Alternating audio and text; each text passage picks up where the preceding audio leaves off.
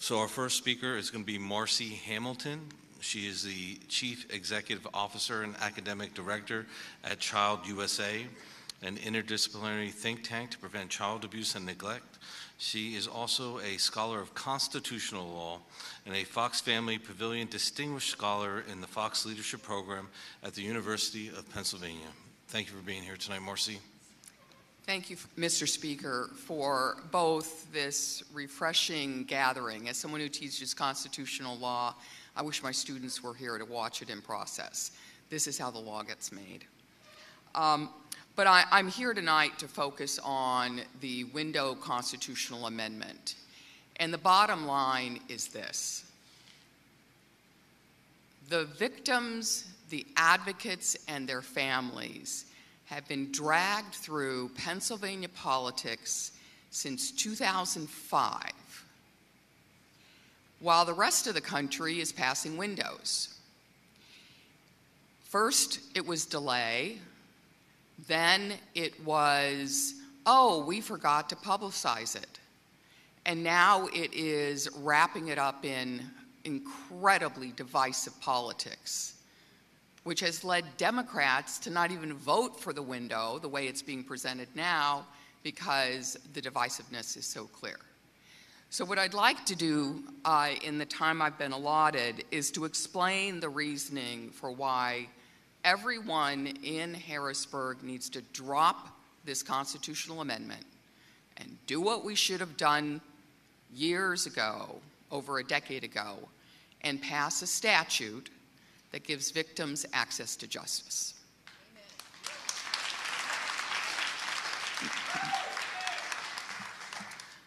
So I'd just like to explain what's been going on in the rest of the country. Child USA is the only organization that tracks and works on statutes of limitations in the country. We track all 50 states. We now have a global arm and are tracking the SOLs around the globe. So in 2005, the Philadelphia Grand Jury Report, which I had the honor of working on with the DA Lynn Abraham, recommended for the first time a window. That window did not find itself into a bill, but the idea was out there. In 2011, finally the first bill was introduced, and there's been a bill introduced in every two-year session since then. So we're talking 2005 to 2023, that's 18 years. The tragedy is that in 18 years, we have lost survivors through the disappointment of not getting anything passed and through the inability to deal with the fact that they could not get justice. So I view this current situation as an emergency, as someone who speaks to survivors every day. And let me just explain to you what states have been doing while Pennsylvania has unfortunately been dithering. We have revival statutes. We have windows from 24 states and 3 territories: Connecticut, California, Delaware, Oregon, Guam, Hawaii, 3 times, Minnesota, Massachusetts, Georgia, Utah, Michigan, Arizona, Montana, New Jersey, New York, North Carolina, Vermont again, Washington, D.C., West Virginia, Kentucky, Arkansas, Nevada, Maine, Colorado, the Northern Marianas Islands. All of them have passed a statute and enacted a window that opened access to justice. One of the issues about a window is that it frequently gets lost, that this is about the survivors, but it is just as much about the full public. So how do windows operate? We study them in every state where they open. We have statistics. We can tell you how they operate. The first thing they do is they identify the hidden child predators at work right now on some child in this state. Once the window opens, you are immediately going to learn about drama teachers, coaches, other clergy.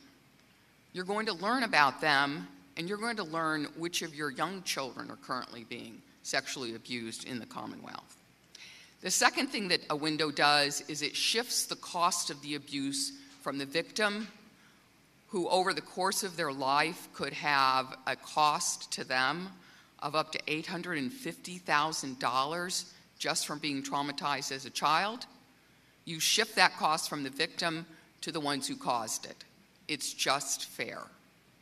The third thing that it does, and this is where the public needs this legislation every bit as much as every survivor, this is how the public learns the truth. This is how the public learns how institutions endanger children. This is how parents learn how vulnerable their children are. This is how we learn what must be done to protect our children. If you take that public interest and think about it, every parent in the state should be calling you and asking for this legislation. It's about their kids right now. And what we're dealing with right now in this arena around the country is those who are responsible for the sexual abuse of children in organizational settings around the country. Their favorite line is, "It's in the past. It's not going to happen again. We're doing so much better." I can tell you for a fact, with all due respect to the fact we're at St. Joe's, where my husband graduated, but I can tell you for a fact, because we studied every archdiocese in the United States, that not one has a safety standard that is protective of children adequately. The highest score any of them got was 40 out of a possible 100, and they're all over the map. For anyone who thinks that the Catholic dioceses are uniform, you're very much misinformed. They are all fiefdoms in which the levels of protection range all over the map. And for those parents who are currently sending their children, their young children, to Catholic schools, they really deserve a window so they can do the right thing by their children. They are the ones who need to be responsible. So what's been going on while the other states have been busy? Oh, and by the way, there are 15 window bills proposed this year, this month. We expect to see action, serious action, Massachusetts, Michigan, Maryland, and Nebraska and Kansas. So what's been happening? First, there was delay, right? 2005, it took 6 years to get the first bill introduced, and then it just didn't pass. It was introduced. There were passionate supporters, Mark Rozzi leading the way. There were survivors. There were the Macklemales, the Basilici. I mean, all of these wonderful people were out there demanding it, and it just didn't happen. So then there is this bogus argument that it's unconstitutional to have a window. And for those who don't know how this game works, whenever the insurance industry gets backed into a corner on a window, or the bishops, all of a sudden their favorite argument is, oh, it's unconstitutional, right? Everybody may think it's good policy, but we're telling you it's unconstitutional. This is the only state that fell for it. It's insane. So we've got delay. Then constitutional amendments should be hard to pass. They shouldn't be ordinary. So they're hard to pass. And so the first attempt, we get both years, both houses voting, and a screw up by the Secretary of State. Okay, so then we're told we've got to go back to another amendment.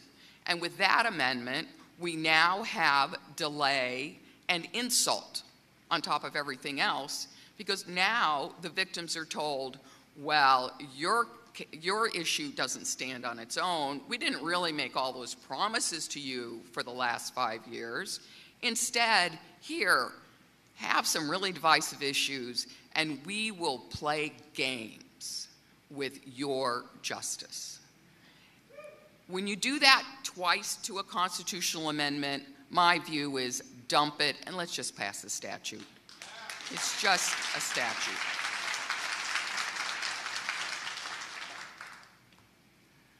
Both Josh Shapiro's office when he was Attorney General and I as a constitutional lawyer have drafted and explained over and over that a window is not unconstitutional in the state. My organization defends windows in every state in the country. We have one in New Jersey, New York, California, Nevada. This is what we do. It's not unconstitutional.